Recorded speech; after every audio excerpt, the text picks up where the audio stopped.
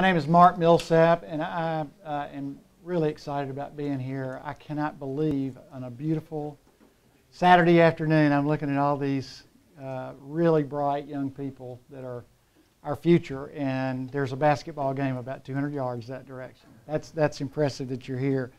I had asked Matt, I don't know if everybody received an email with my slides, but I intentionally wanted those to go out early because there's some hyperlinks in there that I think are kind of the meat, a big part of the presentation, some things. So hopefully if you didn't get an email, why don't you check with Matt and he can get those to you later. But hopefully you have those.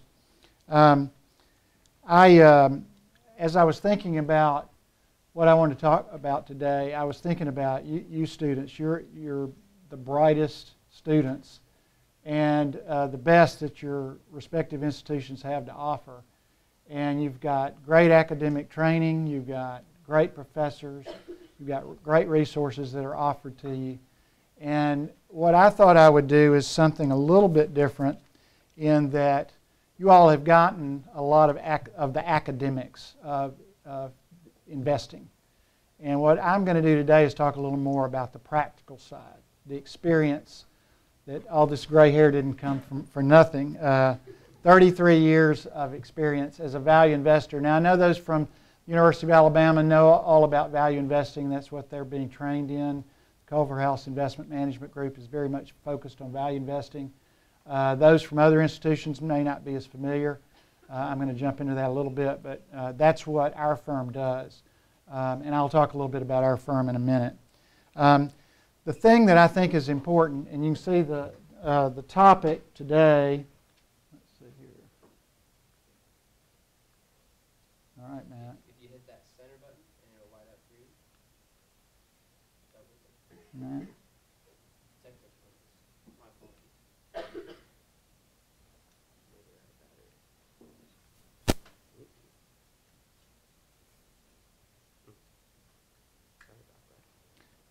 My apologies. Can I hit an arrow key? Yeah, if you click that. Okay, just button that? will do it, Just that left button?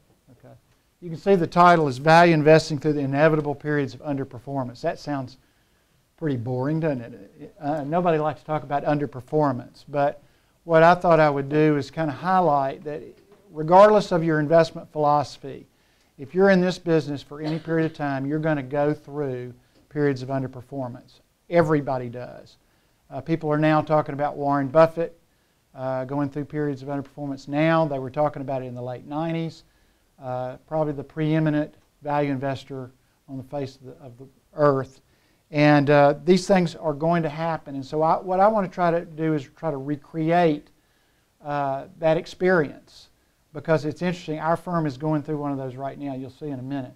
But what I want to do is start out by telling you a little bit about why one of the motivations for me to be here today. And it's a little story that I experienced. And I've told Matt this, I think, and Shane Underwood this, but it's, you know, you go through life and you have experiences. Some good experiences, some bad experiences. And you learn from all those. And when I was 26 years old, a lot closer to your age than my age today, I was working in Birmingham, Alabama in the trust investment department of what was then South Bank. And I had an opportunity to go to New York on an investment trip to do research and meet kind of the top people in the investment field.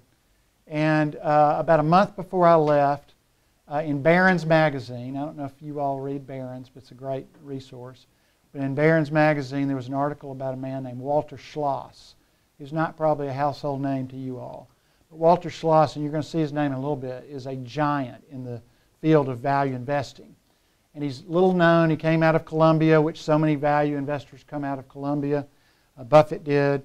And they learned under Benjamin Graham and David Dodd. And those are kind of the premier instructors in those days of value investors. They're the top of the food chain as far as value investors go.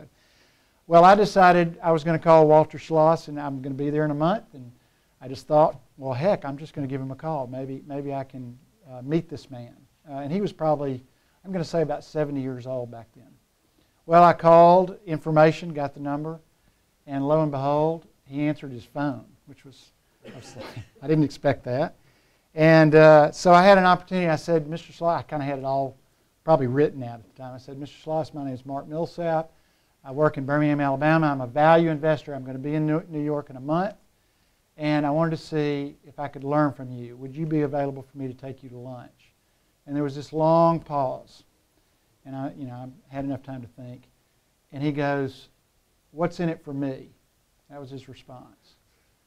And of course that took me aback. And I said, well, Mr. Schloss, really, other than a free lunch and the opportunity to teach a young person that's very much interested in value investing about value investing from one of the greatest investors, there's really nothing in it for you. And there was a long pause again. His response was, nah, I don't think I'm going to do that. Now that was disappointing. Okay, I learned from that experience. And that's the reason why I'm here in this room talking to you all today. Because as you go through your careers, you have opportunities to come in contact with a lot of bright young people. And I never wanted to have that kind of attitude with the people that are the next generation of successful value investors. So that's a big part of the motivation for me to be here. I'm going to boil down my career. You're going to do, if you're in our business at all, you're going to spend a tremendous amount of time reading, doing research. You all know that, many of you do. But in 33 years, I'll boil down, I'll save you a lot of time. These are, to me, the 3 greatest articles that you could possibly read about value investing. I have hyperlinks here for those, and I don't, what you'll see is the first one is The Super Investors of Graham and Doddsville. It was written in the mid-'80s by Warren Buffett. And what he talked about was the fact that it wasn't just happenstance. There were a group of 7, he named 7, but there were actually more than that, of highly successful value investors that came out of Columbia, that were trained under Benjamin Graham. And it was not just random that these 7 people had incredible track records as investors. And this is was a revolutionary article when it came out. It as I said, came out in the mid-'80s. Well, a couple of years, actually about a year later, the second article came out as a follow-up to that first article. And it's Our Short-Term Performance and Value Investing Mutually Exclusive. And it's by a man named Eugene Shahan, who also was a Columbia University graduate, value investor his entire career. And what he did is he did research on these 7 individuals and firms. Walter Schloss was one of these people. You had Buffett, you had Walter Schloss, you had Tweedy Brown, which was a value investment firm. There were a number of highly successful value investors. And what he determined was that these are the all-stars. These are the Michael Jordans of value investing. And yet, as he did the research, he realized that virtually all of them underperformed the market 30 to 40% of the time. So these are the all-stars, and they're underperforming a third of the time. Now, Buffett was actually a little bit better than that, but quite a bit better, actually. But the rest of them weren't. And these people had track records that you would die for, that you would love to have. So that was the second article that I thought was really formative to me in my young career, like I said, in the late 80s. The third article is written by a man named Robert Kirby, who was, I think he was Chief Investment Officer of Capital Guardian, huge, highly successful West Coast firm. And he wrote an article called Hiring High and Firing Low. That sounds funny, doesn't it? Everybody think if you're a value investor, what do you try to do with the stock? Buy low and sell high, right? Well, he wrote this article. It's a 2-page article. You can read it in a minute and a half. And you've got a copy of it, by the way, in your slide, in your hyperlink. But what this said was, and I'm going to read a little bit of the final part of it, but he went through his entire career, and what he said was, generally investment managers are selected through what he called a beauty contest. You know, they have successful investors, but generally what he said is, I determined throughout my career, and he had probably a 40 or 50-year career when he wrote this, was that most institutional investors, when they're hiring an investment manager, want that long-term record successful record. But what they also want is a good short-term record. The last 3 years really dictated whether an investment manager got hired or not. So in essence, his argument was the people that were hiring investment managers were hiring high and firing low. They were doing the opposite of what a value investor should be doing. I'm going to read the last paragraph. If you have that linked or anything, if you have that ability to read it, but the very last paragraph reads like this. I've been asked a number of times what I would do if I had responsibility for hiring a money manager. My response has always been the same. I would go through the procedure that a company uses in selecting a law firm, a medical clinic, or accountants. Find an organization of quality people with integrity, experience, and dedication that is respected by its clients. When you've identified all the money management organizations that meet those specifications, hire the one that has had the worst investment performance over the past 2 or 3 years. The recent list of, quote, losers probably represents a very good place to go looking for a money manager. Does this sink in at all? Does this make any sense to you at all? Does this sound like it should make sense? As you experience as an investment manager, what you'll go through is periods of performance where you feel like it's so easy, anybody can do it. And then you'll go through periods where as long as you have your conviction and you stick with your investment philosophy, you'll be challenged. You'll go through challenging periods where you don't look very smart. We went through about 12 straight years of outperformance.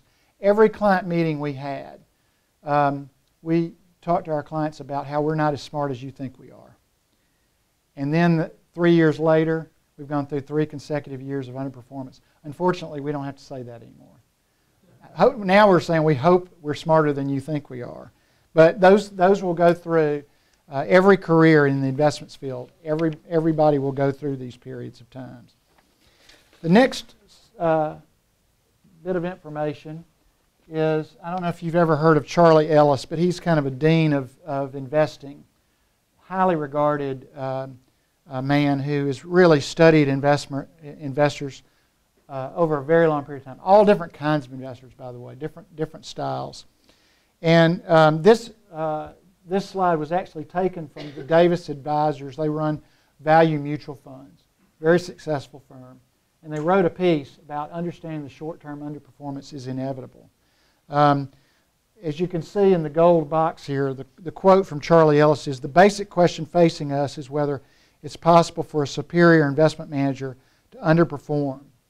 The assumption widely held is no, and yet if you look at the records, it's not only possible, it's inevitable. It's going to happen. And so if you don't get anything else out of this talk today, hopefully it will prepare you for this inevitable occurrence, because it's going to happen. If you look through, there was a study done that actually reflects investment managers who are ranked in quartiles or deciles. And if you look at this, what this slide actually does is it takes the investment managers that are in the top quartile large cap equity managers, and on that day, and then it takes their subsequent 10-year record. And what you'll see is that 96% of those top quartile large cap managers will at some point in the next 10 years be in the bottom half of their universe of managers. 96%. And you can see also 68% will at some point over a 3-year period be in the bottom quartile. And 35% will actually be in the bottom decile.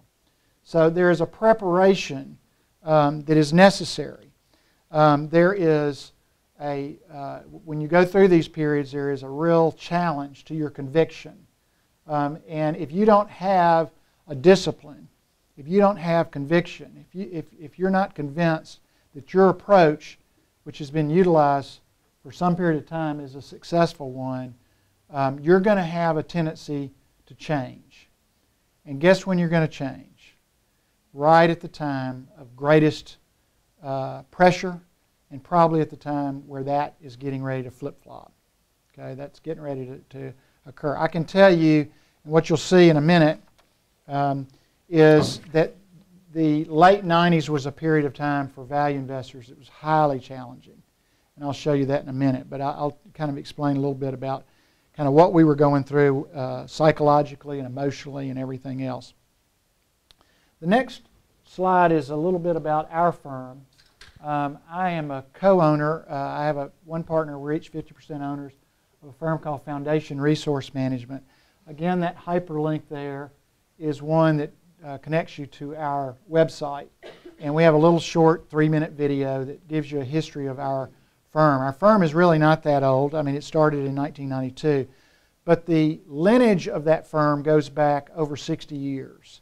There is a man who actually came to the University of Arkansas in 1947, from the University of Texas, by the way. And his name is Harold Doolin. Harold Doolin was in the original class of CFAs. He is CFA number 16. How many are there today? Over 100,000, I know that. But he was in the original class. And he mentored, he had an incredible track record where he actually had the top performing endowment fund track record during his tenure in the country. Or actually, it's one of the, I can't remember exactly, but it was like number 3, I think, in the whole country, not the top performing. He mentored a man named Lee Bodenhammer. And Lee Bodenhammer was my mentor. Lee Bodenhammer is the reason why I live in Little Rock, Arkansas. That's where our firm is based. I had worked in Birmingham, as I said, and I'm originally from Alabama, and my wife is as well, but we moved in 1989 to have an opportunity to go work with this man who I had a high degree of respect for, and had the opportunity to work with him for 11 years until he retired at the end of 2000.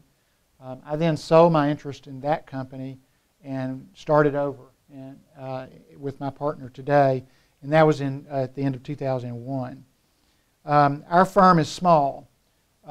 We actually have just hired our 11th person. We have 10 people on staff. 6 of those are chartered financial analysts. I don't know. Let me see a show of hands. Anybody that is interested in the CFA program?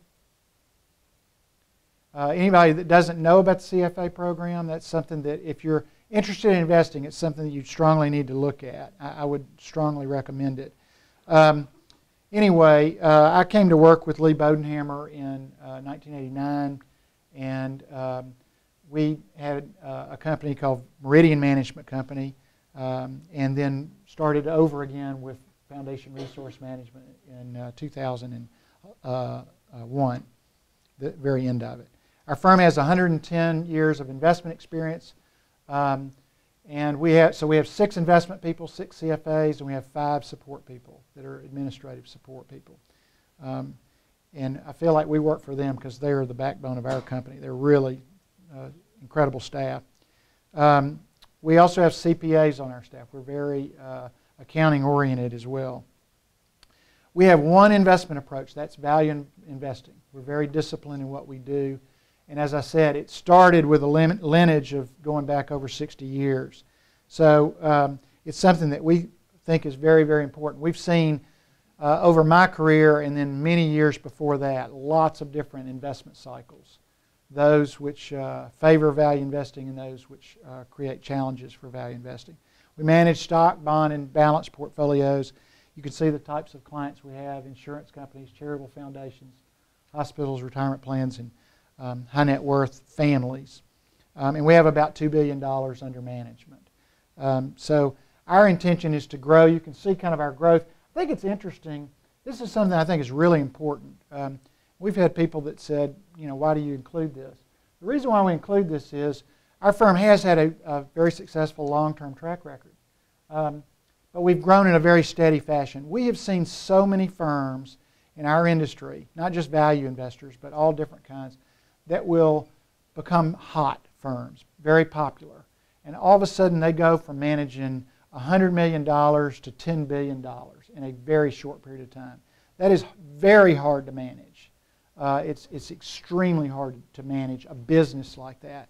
And we've seen many of those firms that have gone from $20 or $30 billion to $3 billion. And that's even harder to manage. So our firm, the growth that we've had is very, very steady, and growth that we're glad to have. I'm sure we could have done a whole lot better job, but our ability to manage the business is one that's not as challenging as some in others, for other firms. What makes our firm different? As a value investor, what you'll see is the conventional approach, and actually this may not be real popular in this room, but the conventional approach, academia, is in many cases is represented on the left, and our firm is represented on the right. The first is risk. We start with risk, and the traditional measure of risk is the standard deviation of return, volatility of return.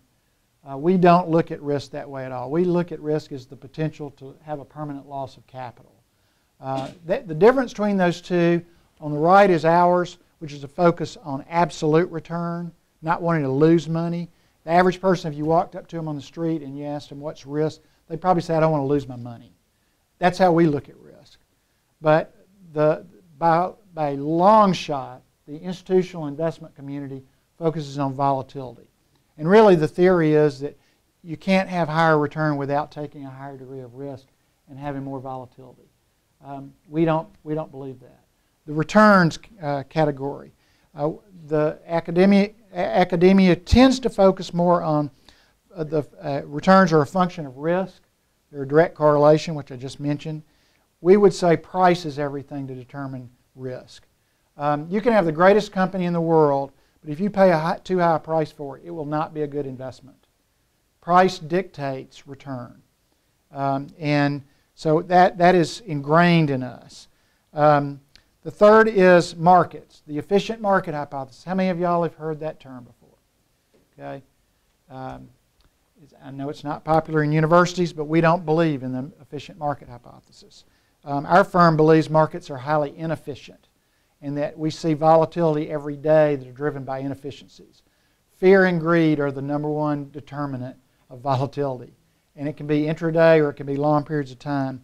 That's something that creates tremendous inefficiencies. We've seen securities that were highly mispriced on the upside or the downside that at any given point in time, you know, the investors may have known a lot about that, but they weren't looking long term. And that's what you'll hear in a minute, but that's our focus, is very much long-term investing. And I was talking to, I don't remember his name, from Sanford. What's your name? James. I was talking to him a little while ago. The tremendous disadvantage you students with a student fund have is time horizon. You know, the way you need to look at this from our perspective in managing investments, we're thinking decades. That's what we try to do, is focus on decades. Well, you won't be here in decades. And so you're planting trees that other people are going to stand under the shade of somewhere down the road. That's hard. You're put in a lot more of a time box than we are. So you have actually a greater disadvantage. It makes it much more challenging to do what you all do. So our focus is much more long-term. We also have a different approach as far as, I don't know if you all know what the term closet indexing means, but generally what we see is if you looked at a bell curve of the money that's actively managed in the world today, a large part of it is what we would call closet indexing. Investors don't want to look stupid on their own, by themselves. They want to be with the herd. Y'all have heard that. Years ago there was an old Merrill Lynch ad about the herd, and you'd see the herd running. That is how most investors want to be with the pack. Because, and I'll talk to you in a minute about this topic, but I'm going to talk to you in a minute about something called career risk. And it is real, and it's tangible, and it affects people every day in our business. But most people don't want to be very far off the index, because if they are and they're wrong, they're going to get fired. That's what they're worried about. Our viewpoint is we don't care at all about the index, and we don't look anything like the index. And that, frankly, has been a big part of our long-term success, is because we don't have to be equal weighted in the market in energy stocks or technology stocks. We're not trying to look like an index at all. There are vast areas of overvalued securities, and there are large areas of undervalued securities at any given point in time. And our focus is going to be in the latter as far as investment opportunities. So we're, again, focusing on very long-term investing. Our investment philosophy is on the next page. This is a kind of a long-winded approach, but the term intrinsic value is a critical term for our firm. That's what we spend our days doing. We spend probably 85 to 90% of our time in research looking at individual securities and trying to determine what we think their intrinsic value of that business is. No different than if you went to the laundry on the corner and you wanted to buy that laundromat, or if you wanted to buy a particular business, or if you wanted to buy a house in a neighborhood, we'd look at it the same way. What do you think that house is worth? Well, if you were buying a house, what would you look at? What are some of the variables that you look at? Location. What else? Square footage. Current status. Is it in good shape or not? That's right. Good. Schools. That might be an area, something to look at. How about comparables? Other transactions in the same neighborhood. What price per square foot did that go? That's how we look at companies. We're doing our own research. We're trained to do this, and it's very independent. And what we're trying to do is identify what the intrinsic value of that business is and buy that at a discount. And the first place we start is downside risk. Downside, trying to protect our clients from losing capital in a permanent fashion. So we don't want to overpay for security. If you will, let me give you our firm's track record. This is on the next page. And the track record actually goes back 23.25 years. And what you'll see is, by the way, we've got the left-hand column is our clients' returns, and the right-hand column is the S&P 500 index. And what we've done is we've color-coded the left-hand column.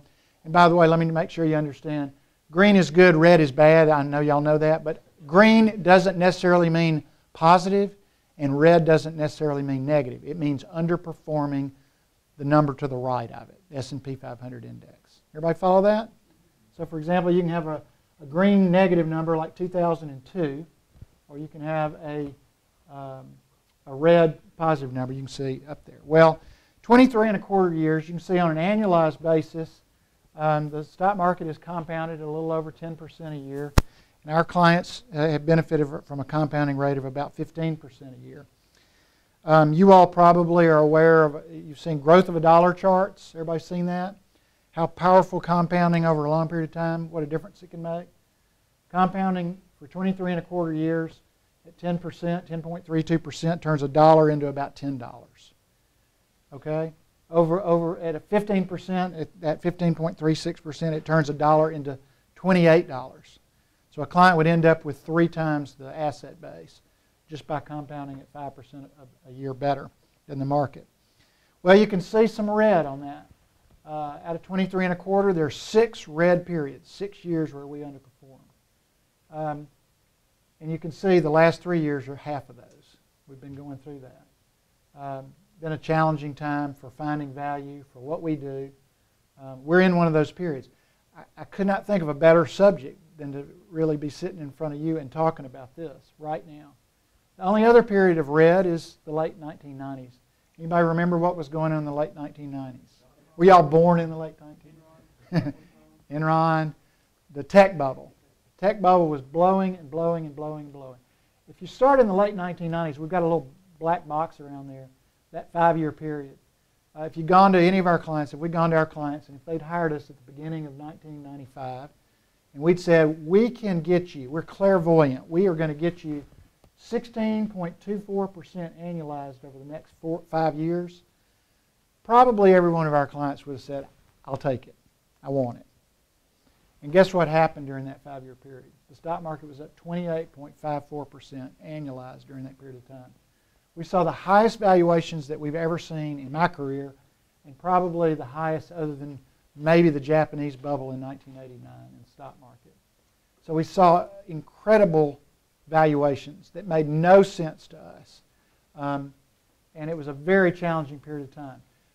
Investment managers that were value investors were going through similar kind of phases as we were. And what they were experiencing was outflows of business. firings. And what did that cause a lot of them to do? There was tremendous pressure on value investors to throw in the towel, to give up on value investing. We saw it every day. If you looked at mutual fund holdings, some of the value funds, and some of them were incredibly well regarded. All of a sudden stocks like, and these don't sound like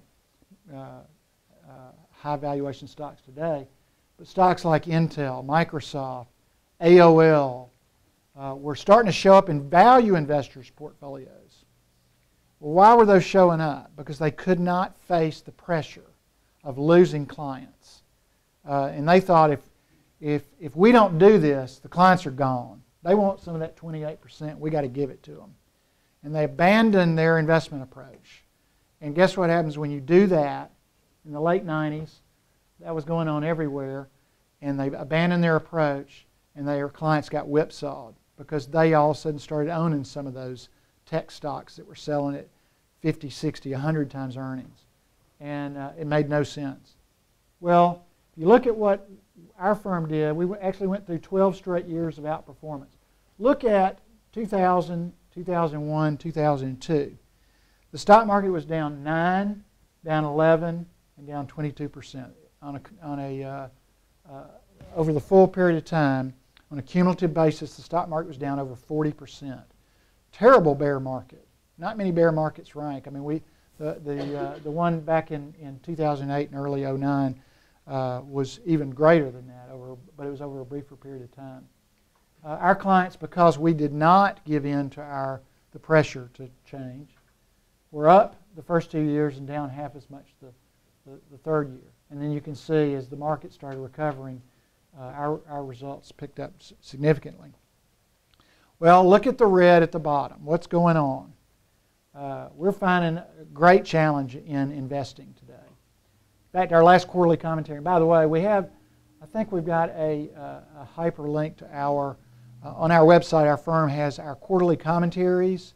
I'd encourage you to that's free of charge. You can read what we're doing and why we're doing it.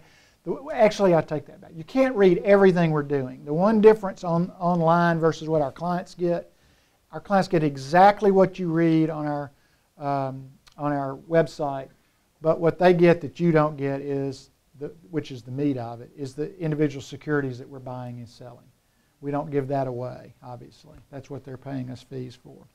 But in this last quarterly commentary, one of our quotes was, in today's world, last year we sold 11 stocks and we bought 3 new stocks last year. I mentioned this yesterday in the meeting. We probably reviewed about 250 companies last year. We found 3 that were attractively valued. By the way, we're looking for a hurdle rate of a 15% annualized rate of return. The market has produced over 100 years a 10% rate of return, really very much like this 23.25. The stock market's up somewhere about 9.5%, really, very close to that. But we're looking for a 15% annualized rate of return. That's what we call a margin of safety. We're looking for that incremental rate of return. I don't think it's coincidental that's what we've achieved for our clients, that 15%. That's over all different kinds of markets. But we're looking for that buffer, that incremental rate of return. We said in our last quarterly commentary that we feel like the designated driver at a party. Does that ring a bell to anybody? Our viewpoint is that we're starting to see people really getting a little bit more euphoric. Valuations are expanding. The stock market is up 50% in the last 2 years. Earnings are up a cumulative 11%. The difference between those two things is valuation. We're getting PE expansion. We would argue that the Federal Reserve is the driver of that. And we would call that air. That's not fundamentals. That's not based on earnings. That's not based on the success of businesses. That's based on valuation that's coming from the Federal Reserve in their policies. How long that goes on, we have no idea. But when we see something like that doesn't add up, we're not going to go with the flow just because the pull is to go with the flow.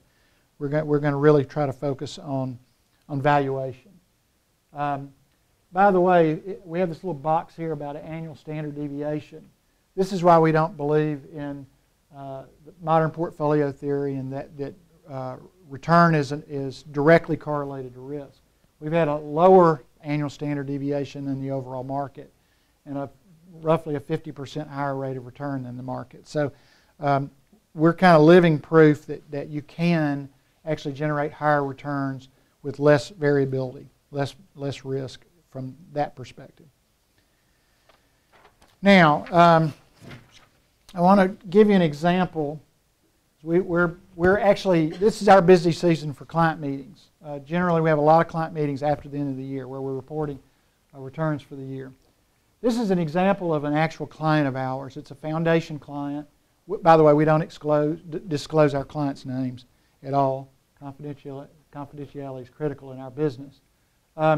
What you'll see is that this client hired us 17 years ago. You can see November of '96 is the start date. It's about a $34 million portfolio today that we're managing, an equity portfolio. And they started us when? That first red period in the late 90s. Look at the first 3 years of that client's returns. It wasn't a lot of fun. You know, you started out in the first year, the market was up 33, we were up 20. Second year, the market was up 28, we were up less than 5%. And then the third year, the market was up 21, we were up 7%. It was a challenging period. That client was probably questioning their sanity of hiring our firm. But we stuck with our discipline. And look what has occurred over a 17-year period. The reason why I really like this chart is, if you go back to our track record, those two red periods, they started at the beginning and they ended this period at the end. You could not have picked a worse 17-year period in our company's history. So and we had almost double the return over that period of time. That's what being a patient, long-term investor can reward you with. Now, the hard part is, can you keep them as a client? You know, because there's tremendous pressures. There are people out there all the time trying to recruit that client away from you. And fortunately, this client understands how we operate. Their patience has been vastly rewarded, and they're convinced that it will continue to be rewarded. But again, the growth of $1 over this period of time, at 7.3% annualized over 17 years, $1 grows to a little over $3, and at 13.65, $1 grows right at about 9 times. So you're talking about basically if we had indexed that portfolio, that client would not be a $34 million client. They'd be about an $11 or $12 million client. That's the difference in dollars and cents that you can make in this business and make a real difference for a foundation. The next page is kind of a little fun way of looking at it. We have a hyperlink to a quarterly commentary back in the third quarter of 2012 that we wrote about this kind of phenomenon. Who would you hire? You remember that, what we talked about, hiring high and firing low, Bob Kirby's article? Your job now is you're working for a Fortune 500 company, and your responsibility is to hire an investment manager. Okay? And all you've got to look at right now is performance. You've got 3 examples. You got 3, this is your beauty contest. You got 3 managers walking in here in 5 minutes. And one of them is going to be manager A, and their returns over a 5-year period is 16.24% annualized. You might recognize those numbers. That was that 5-year number in the late 90s. S&P 500 up 28.54%. You go, well, that guy's no good. Get him out of here. Let's bring in the next manager. The next manager, B, will tell you that they have an 11-year track record where they managed a 14% annualized return, and the stock market went nowhere over that period of time. I'm sorry, 11 years. 11-year period. 14% over 11-year period. And you go, wow, that looks pretty good. That manager knows what he's doing. And then you got manager C, and he's got a 23.25 year track record. And he's outperforming the market by 5% a year annualized over that period of time. Well, he's pretty smart too. You probably throw out manager A, say, I don't want to talk to him. We're going to look at manager B and C. Well, those are the same manager, obviously. You're looking at different periods of time. And so that's why that Kirby article we think is so critical. Because the hardest thing in our business to do is get new clients when you're underperforming. The easiest thing to do is get new clients when everybody thinks you're smart and your recent performance is really solid. So if you're in this industry, if you're in this business, you're going to go through these kinds of experiences, regardless of what kind of manager you are. Now, we've also, on the next page, I've got a little information that I'll give you about a very important term of risk that you've probably not read about in textbooks. This is the difference between real life and the textbook world. Most of you all, there are probably dozens of forms of risk that you've probably studied in a great way. There's credit risk, interest rate risk, default risk, price risk, liquidity risk, systematic risk, unsystematic risk. Lots of types of risk. But you probably have never read about career risk. This is real life risk. This, in our business, is the potential to lose your job or lose a client, which will cause you to lose a job. This is reality. And this is what we were going through in the late 90s. And we're kind of feeling a little bit of it right now. It is very, very challenging. But it is real. It is in the pit of your stomach when you buy a stock, particularly when you've been underperforming, and you think it is a very cheap stock. And frankly, I would say I've never made a great investment decision without feeling it in my gut. Because what we do really doesn't always add up into the real world. The easiest investments to make are usually the worst investments to make. Our career has reflected that. The ones that are hard, they're down deep in the pit of your stomach, where you've done the hardest amount of research, many times those are the best investment decisions that you can make. Now they're counter to the culture, they're counter to the investment world, but this is reality. And this is what we've experienced. That doesn't mean every one of them is going to work, but I can tell you that the ones that we've made 7 times, 8 times, 10 times our original investment, many of those are the ones that were the hardest ones for us to invest in psychologically. So you've got to have a discipline. I was never in the military. I have great respect for those who have been. In the military, you are trained with live fire because at some point you're going to have bullets going at you. And if you're not trained that way, you're going to stand up and run for the hills, and that's going to get you killed. Well, that's what we have to do. We have to prepare for that. And career risk is a really critical component. It is a reality. My last slide is something that we look very strongly at. And these are characteristics of successful value investors. We will tell you that as we have conversations with young people, old people, whoever, generally you can size up a value investor in about a 10-minute conversation. Either people get it and it makes so much sense that it's ridiculously easy, or it is one of the hardest things in the world to really understand. Our viewpoint is it's very simple. These are characteristics that we look for, that are as we interview people and as we talk to other investors, we're looking at these kind of characteristics. The first one is patience. I've already talked about that. You all have a challenge that's unique that we don't have, but patience is critical.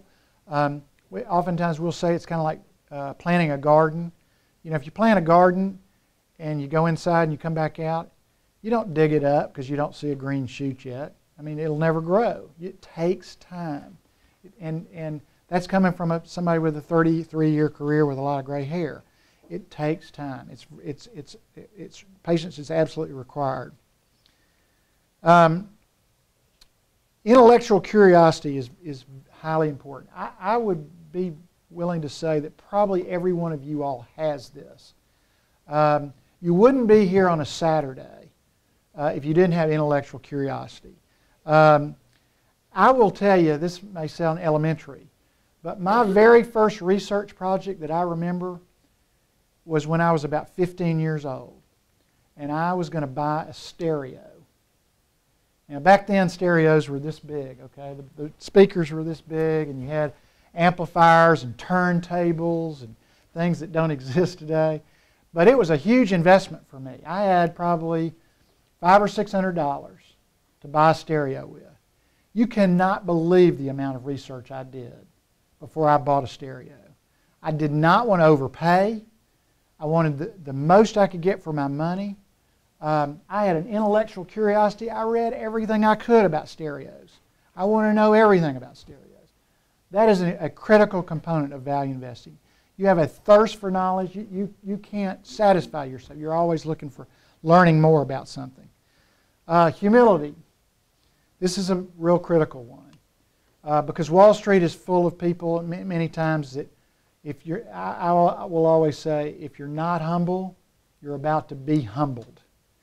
The Wall Street is full of people that flew too close to the sun, that got caught up in it, and they were either highly successful. But I can tell you in the investments business, you are not controlling the markets, and the markets will determine whether you are smart or stupid. The markets are bigger than you are, and the day you think that you're bigger than the market and you can influence the market, you're wrong. The markets can be mispriced, but you haven't been in the business long enough if you're not humble, because it is a very humbling business. Highly rewarding, but very humbling. A comfort in being apart from the crowd. I'll give you an example of that. As far as a value investor, when I was in 1986, I was 27 years old. I was sent to a conference up in Rockford, Illinois. Back then it wasn't called the CFA Institute, it was called AIMR, Association of Investment Management Research. That's the predecessor to the CFA Institute. They had a conference back then for senior portfolio managers. And for whatever crazy reason, my boss wanted me to go to this. I was 27 years old. It was full of people that looked like me now. And I looked like you then. And so I was up there. It was a week-long conference. And there was a man that, one of the speakers of this conference was a man named Roger Ibbotson. Does that name? I know Sandy, Shane probably know that name. But Roger Ibbotson and his partner Rex Sinkfield were the authorities on long-term returns for various security classes. And they had a thick book you had to subscribe to because it had all this information about various asset classes. He taught a course. Before we went, you had to have your work done. And they had different research projects that the whole group, there were probably 200 executives there, and I wasn't an executive, by the way, that were there. And you had to analyze a company, and in 1986, the company was U.S. Steel. Okay, U.S. Steel in the mid-'80s, U.S. Steel was a very unpopular company, very unpopular investment at that time. And what he did is, I'll never forget, it was a big round room, and the stage was in the middle, down below everybody. So it was like a cone, and there was a little round ring there in the middle. And he asked for people that would want to sell U.S. Steel, and for volunteers, anybody that wanted to come down and present their case. Well, the room was full of hands. You know, everybody in the room basically wanted to sell U.S. Steel. And then he said, is there anybody, the person that did a great job, of much like we were seeing yesterday, actually, the presentations of a company. And he asked, would anybody be willing to buy the stock? And no hand shot up.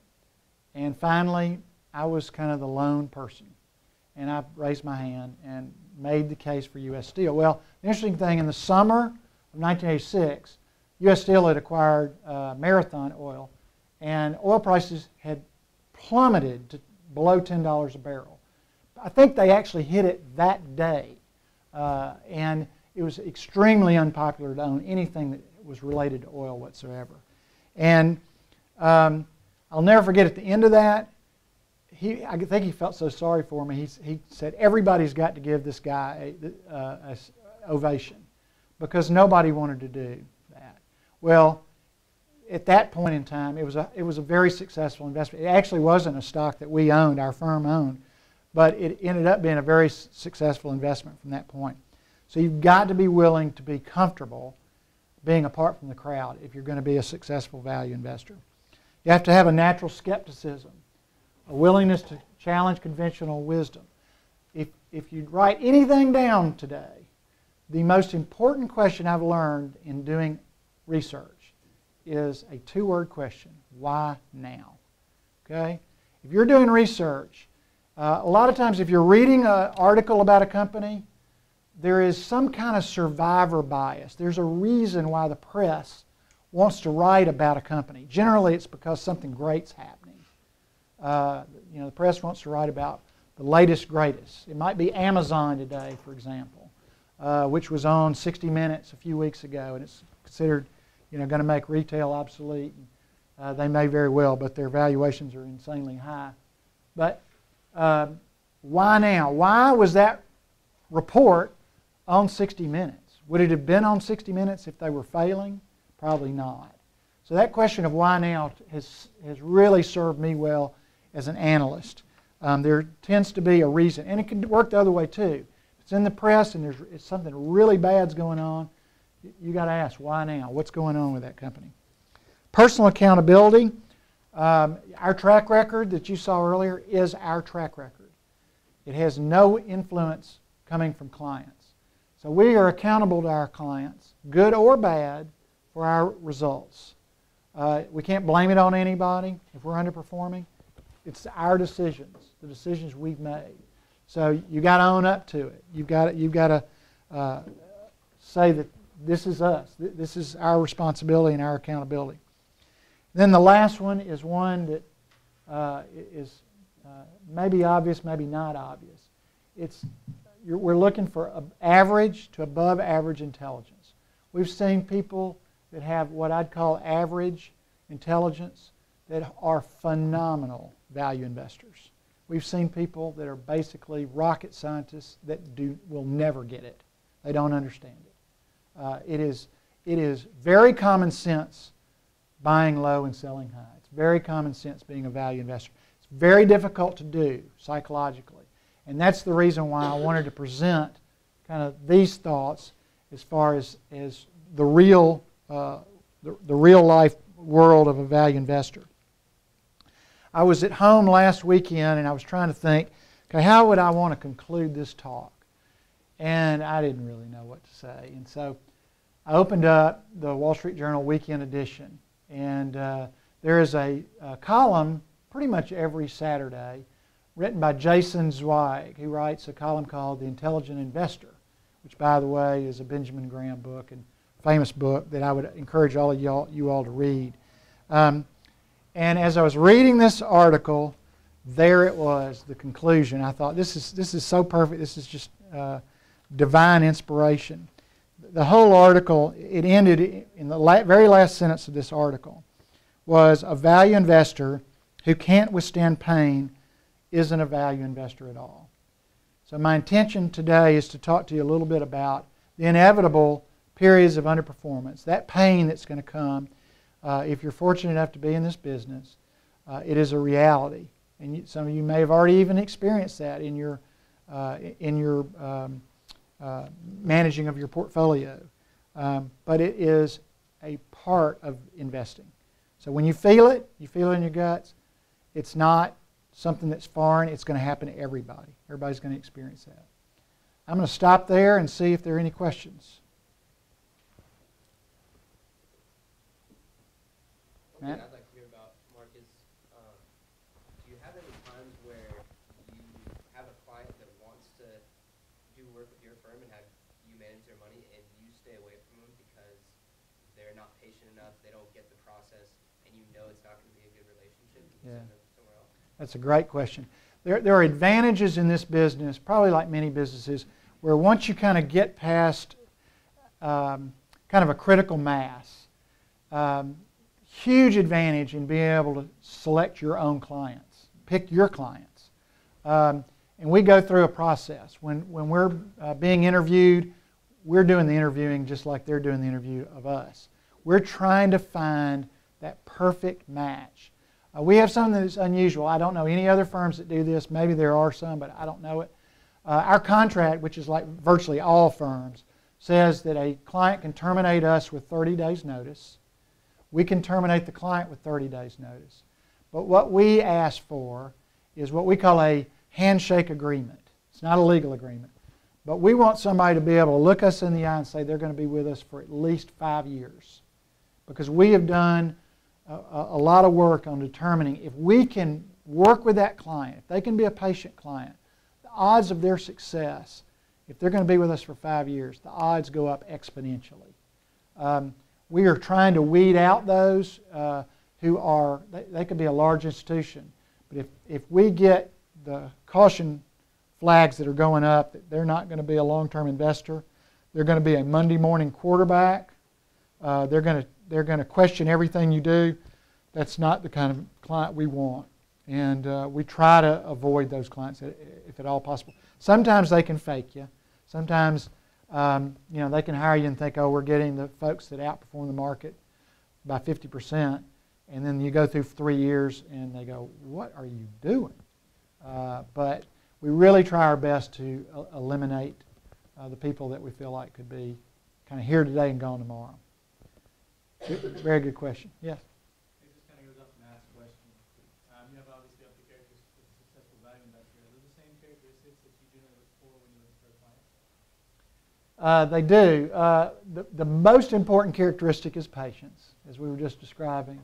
Not all, let me go back and say, not all the time. We have some clients that literally hardly look at their portfolio.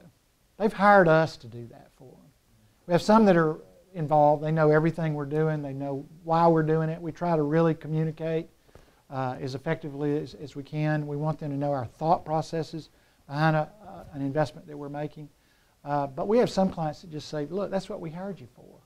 Do it. I want to go play golf, or I want to go, I got bigger fish to fry. I'll go do something else. But you do what you're trained to do. Yes? Do you ever have problems with people looking at like your inactivity in certain portions, like certain years, and look and say, well, why aren't you, actually like actively managing my money? Do you ever have problems with clients who like come with those types of questions? Yeah, great question also. There are studies that have been done about activity and performance, by the way. And there is an indirect correlation. Generally, those firms who are actively trading, whose time horizons are short, generally have worse performance. So that's the first thing I'd go back to somebody and say, studies would reflect that portfolio turnover is counterproductive to returns. But we do go through those periods. As I mentioned, we only bought 3 new stocks this last year. We sold 11. The derivation of that question, and by the way, our portfolio turnover is probably under 20% annualized. We generally are looking for a 5-year kind of period of time where we're going to own something for somewhere around 5 years. Some we've owned many years longer than 5 years. But the derivation of that question, it has to do with cash. You all were talking about cash yesterday, which I thought was real interesting. And by the way, for the CIMG folks, we were talking about cash yesterday, I feel differently about one of the questions about reflecting performance not with cash. Our track record includes cash. And to me, the reason why I think it should include cash is you've made a decision. You need to, that's the accountability issue that I was talking about. You need to accept, if I have cash and the market's up 33%, if I had 10% cash, that cost me 3% in return, 10% times 30%. We get that question a lot about cash. If you sell 11 stocks and you buy 3, guess what? You're accumulating cash. We've got, our average portfolio right now probably has, I'm going to say 17 or 18% cash right now. We generally won't go over about 20% cash. The only times we've had this kind of level of cash was generally in late 07, early 08. And if you go back to that chart of our performance, we were actually outperforming pretty strongly. But our clients were saying, we're selling more stocks than we're buying, there's accumulation of cash. And our clients are going, yeah, but if you had all our money invested, we'd have done even better. So why aren't you fully invested? And guess what happened in late '08? You know, we had the financial crisis. And we didn't have to explain to those people at all why we had cash. Because cash is invaluable when you need it. When bargains are created, if you don't have cash, you got nothing to work with. And so, and let me give you a little mention that in late '08, we wrote an email to our clients. Those same clients that didn't want us to own cash. And then now we're, in '08, it was like Christmas morning to us. And it's psychologically hard. The market was going down every day. It was very painful. But to a value investor, that's Christmas morning. That's what we're trained for, is to be able to find bargains. We were finding bargains everywhere we looked in late '08. We wrote our clients, we had at that time 140 clients, a letter and said, we are finding bargains everywhere. We've never seen valuations in our career like this. If you have excess cash, send it to us.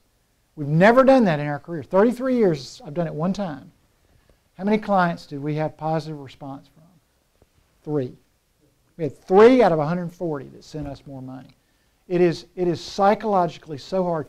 We actually have just had some clients that have hired us, and we're getting invested. But the challenge, you know, what they have a hard time with is, why am I paying you a fee to own cash? And, you know, I understand those arguments. But what we tell them is, when we see bargains, that cash is valuable, and it's more valuable, this sounds self-serving, but it's more valuable in our hands than in their hands. They had it in their hands in '08, and they wouldn't let it go. We wanted it. We couldn't get it from a lot of clients. So we think that's a value. And it created, bargains like we've never seen, and we took advantage of that. We didn't know the market was going to snap back like it did in late '09 and then on. But what we knew was our discipline. Bargains are here and they're everywhere. This is when you buy. And that's that pit of the stomach feeling. I'd be lying to you if I didn't tell you. We were feeling it when we were buying stocks in late '08 and early '09. We actually had one client that hired us in November of '08, and they hired us in a 2-step process. And they gave us 2/3 of their assets, and this was the agreement on the front end. And they were going to give us the other third in March of '09. We never saw it. They never sent it. So we learned a big lesson there. We feel like if we have control of the cash, we can deploy it. If they have it, they may be reluctant to do that. Any other questions?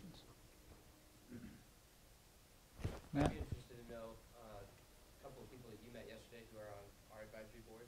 Richard Cook and Dow Bynum talked to us about their circle of focus and where they think their circle of competence, I guess, is what they can buy and what they can understand. Mm-hmm. Do you have similar feelings about that, or is there certain industries that you focus on and certain that you don't look at at all? Yeah.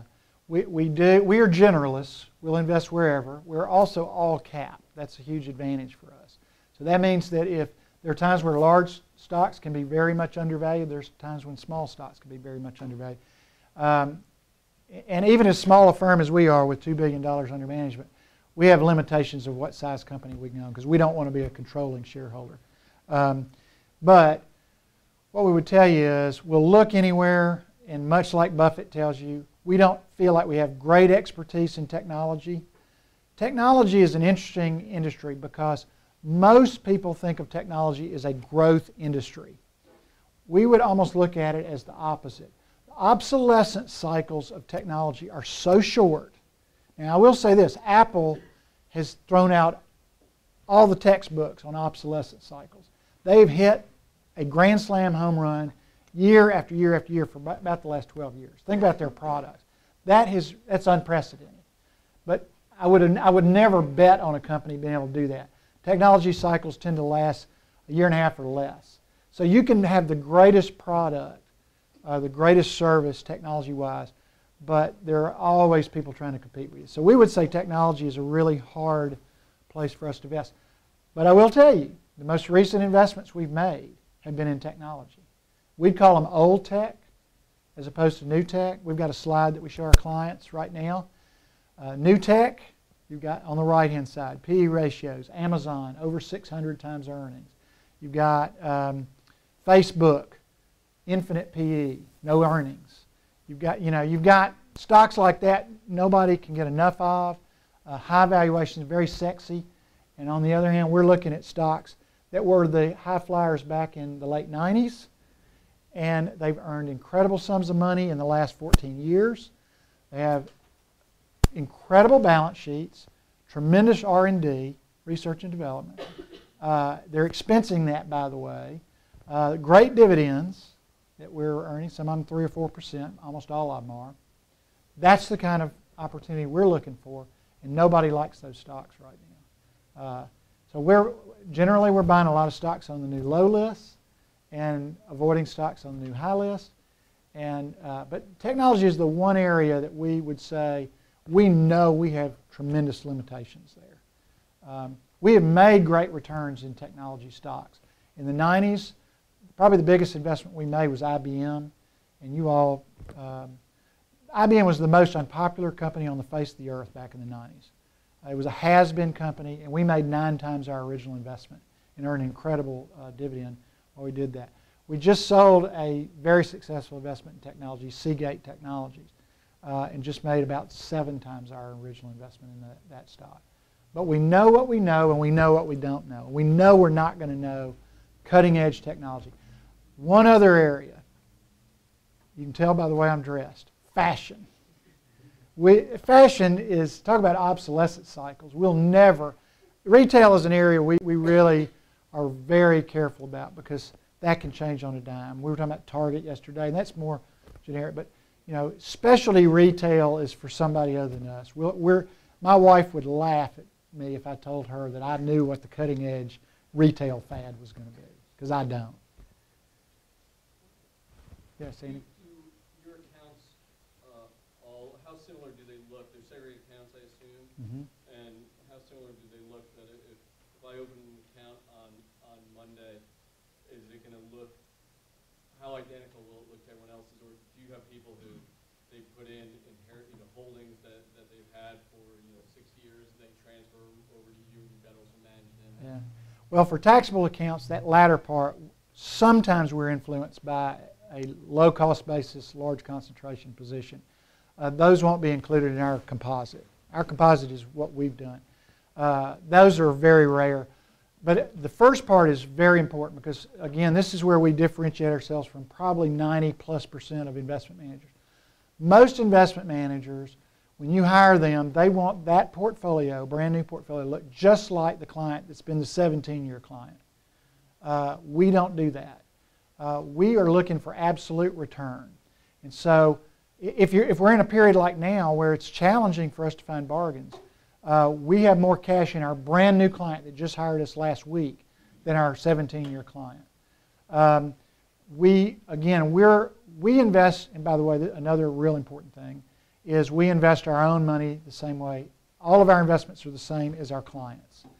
But by the SEC requirements, we don't ever buy a stock for ourselves personally until after all of our clients have bought. We don't sell personally until after all of our clients have sold. But we are different that way with a brand new client. Today, a brand new client that hires us, we're probably about 54% invested overnight. We're probably about 22 stocks, rather than our typical portfolio may have about 35 to 40 stocks. So there are about 22 that we think are absolute bargains, not just relative, not a stock that we're about to sell in our other client portfolios. We don't want to buy those. That are absolute bargains that we think can generate a 15% annualized return. That is very different. I mean, I'm sure you probably look at more investment managers than we do, but what we hear is most investment managers want client A's return to be identical to client B's. Over time, that is going to happen. That client that hires us today, probably in the next year or 18 months, will look very much like the other client. But we're going to work our way in as the market allows us to.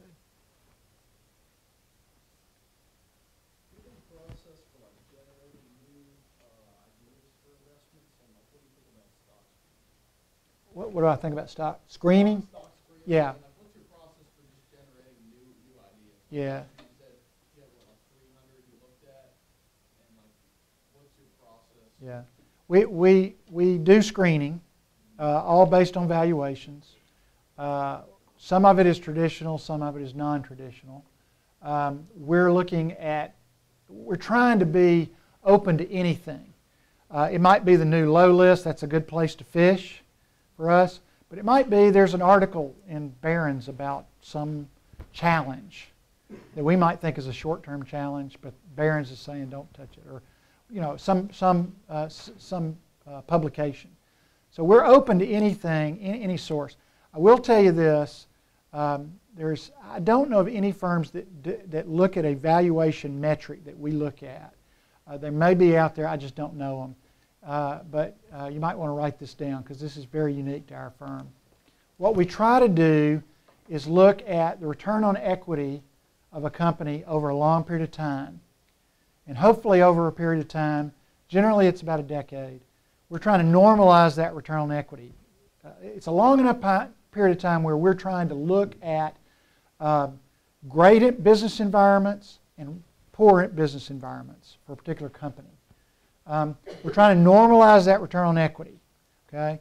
And then we'll look at the price to book of that stock today. Okay, let me give you an example. I live in Arkansas, okay? What's the biggest company in Arkansas? Walmart, okay?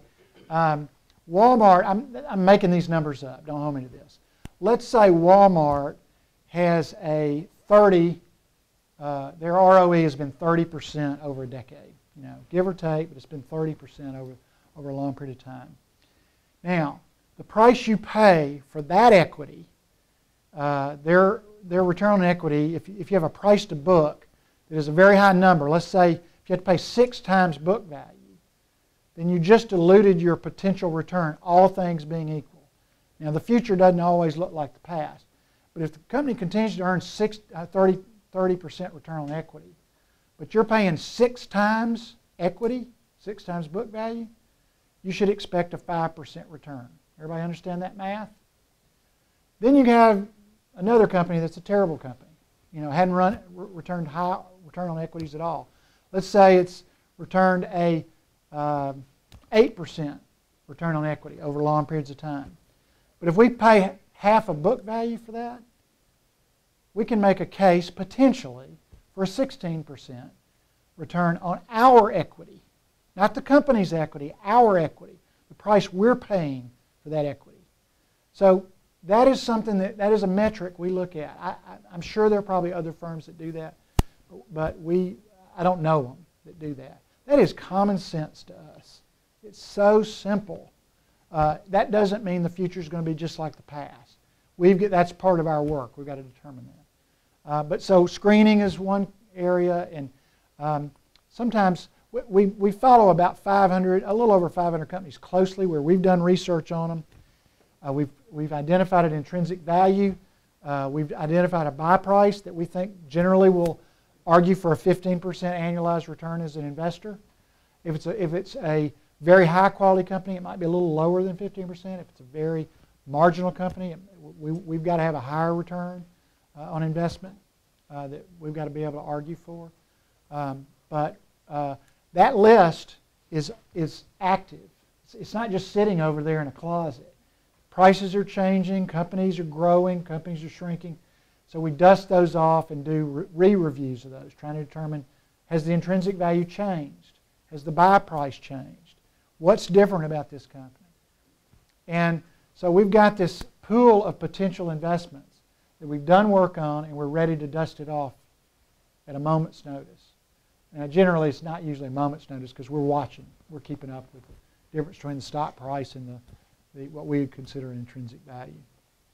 So hopefully that helps kind of give you an idea of what we're looking for. It can come from crazy things. I used to tell my wife, I had a riding lawnmower, and we had this big area in our backyard, and I told her I came up with the best investment ideas I've ever come up with sitting on that riding lawnmower.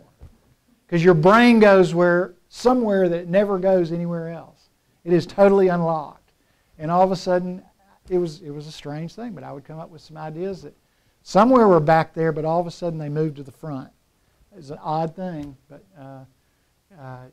you can get ideas from all sorts of places, even on the back of a lawnmower. Thank you very much. Last question. How are you buying the company? Do you buy it in one big chunk over a long period That's part of the reason why I asked the question yesterday. Somebody was recommending, like, I think it was a 5 or 6% position. And that's the reason why I asked that question. Generally, we work our way in. It would be pure luck if we bought on the bottom. We're typically selling stocks that are being sold. That's where the bargains are being created. There's more selling pressure than buying pressure. So we're buying things on sale. So generally, we'll initiate a position. It might be a 1% position. It might be a 3% position. But the top end is a 7 generally. Maybe 8% is the top end. Our largest position is about a 7.5% position today. So it is quite common for us to buy in over time. As long as we're doing our research and the intrinsic value has not shrunk, the opportunity gap got bigger if the stock went down. That opportunity got bigger. So that's what we're looking for. And that difference between price and value is what we're trying to capitalize on. So we tell our clients, the first thing that's going to happen after we buy a stock, it's going to go down. We try to, first of all, tell them, set a low expectation on the front end. And it's quite common. If we're buying a stock, it's probably going to go down and we're going to buy more of it. And more times than not, that's the right thing to do. Thank you all for letting me be here. I appreciate you being here.